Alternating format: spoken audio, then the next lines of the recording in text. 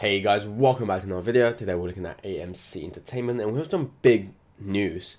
Firstly, let's go off with Ken Griffin lied. So everyone knows what's happening with Ken Griffin, the CEO of Citadel, and what he said about his relationship with Robinhood.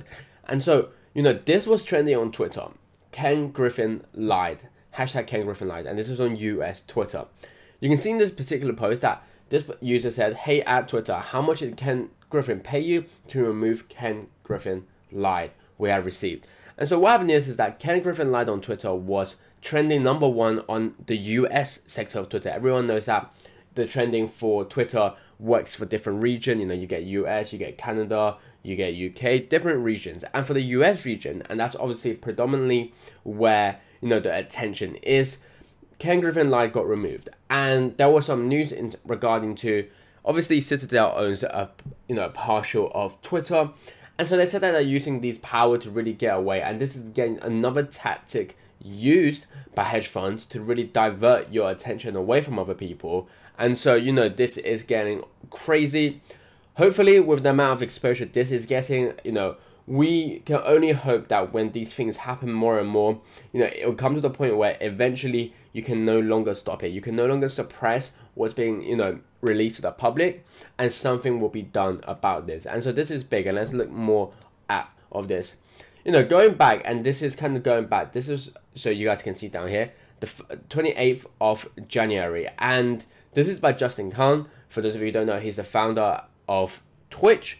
And he says here, just got a tip that Citadel reloaded their shorts before they told Robinhood to stop trading GME. If this is true, Ken Griffin and the Robinhood founder should be in jail. And so, this is from a billionaire, from someone who is very successful. And obviously here, he's not, going against the apes. And so I can only assume that what he said here is completely right. You guys can see that tweet has been deleted. Whether it's been deleted by Twitter, whether it's deleted by himself, we don't know. Maybe he got too much pressure from other firms, quote unquote. I'm not going to name any firms. Everyone knows what I'm talking about. It's in this paragraph. But, what is really happening with, these hedge funds? Us apes won't know, but definitely when you're one of the ones who are in kind of that level of society, you're most likely to know. And what I feel like what he said here is completely true. And so, this is going back from the day everyone knew, but now we're getting more and more attention. And here you guys can see leaked documents shows that the Citadel's CEO lied under the oath about collusion between Robinhood stopping trades and Citadel. Do you really want them to control your crypto too? And so why is this important? Firstly, again, this is what happened with the Citadel CEO, lie under the oath. Normally when you lie under the oath, and this is why I say normally when you lie under the oath, you're meant to go to prison. But when you're someone of this status, who knows what's going to happen. But the only thing we can hope for is that obviously we bring more exposure, we bring more pressure to everything so that we can finally get what we deserve for AMC and really in the stock market. But another reason why this is important is because this is in the cryptocurrency Reddit. And, firstly, do you really want them to control your crypto too? This is already encouraging crypto users. Now, not all AMC users are crypto users. And, I know some people trade both crypto and AMC, but, not all AMC apes are crypto and not all crypto users are AMC apes. And so this is another thing where, firstly, again, more exposure. That's extremely important for us because what we need is exposure. What we need is really understanding, what this exposure can do for us, but also for more kind of, different sectors, different industry, from those people to really understand what's happening as well and go against us. Because, for crypto, that's something that is, obviously there is, controversies about crypto, but definitely that is a big user base. And if we can get them on board, it'll be extremely good.